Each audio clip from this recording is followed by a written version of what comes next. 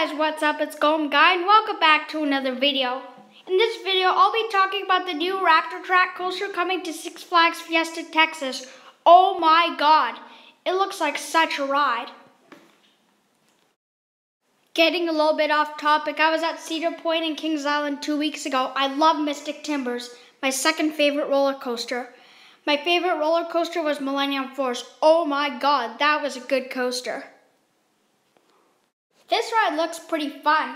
It actually has a 90-degree drop, which is actually quite ridiculous.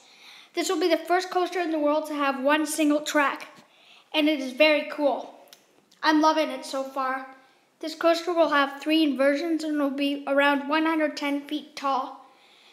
I'm so excited for this, and many enthusiasts in Texas and around the world are so excited too.